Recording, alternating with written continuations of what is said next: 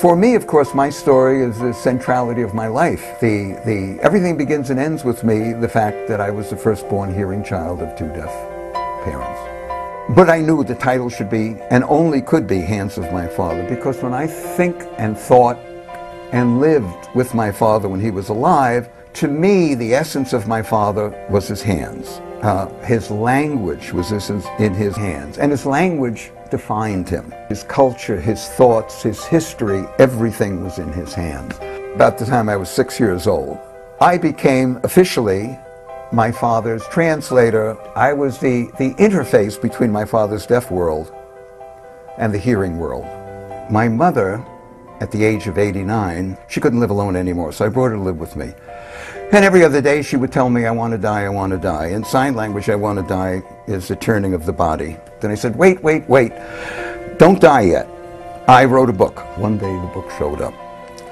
And we sat down, I'll never forget it, and I showed her the book, and there it was, and she traced with her hand, Flying Over Brooklyn, by the author Myron Yoberg. And I could see in her expression how excited she was. And when it came to the end, there's a picture of my mother, and she's holding her son, me, by the shoulder, and they're looking out the window of this, what's left of this colossal blizzard that occurs in Brooklyn in 1947. She turned and looked at me, pointed to the woman in the illustration, and said, me? And I said, yes, that's you, the mother that I love.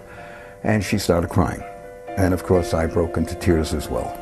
And at that time, she said, why don't you write about us, but talk about Lou, my husband Lou. She always referred to my father as a husband Lou, like this was some strange other person that was not, in fact, my father.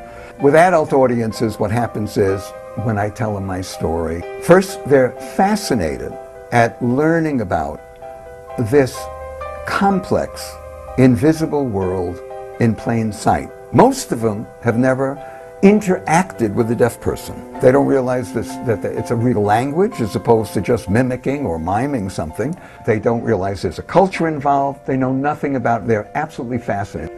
It's a glimpse into this invisible world that now made visible.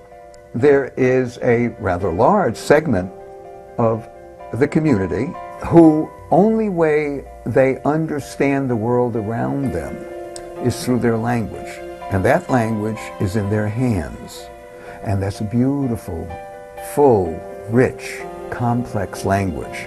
And however it creates problems being deaf in the hearing world, it's a further appreciation of what those problems are.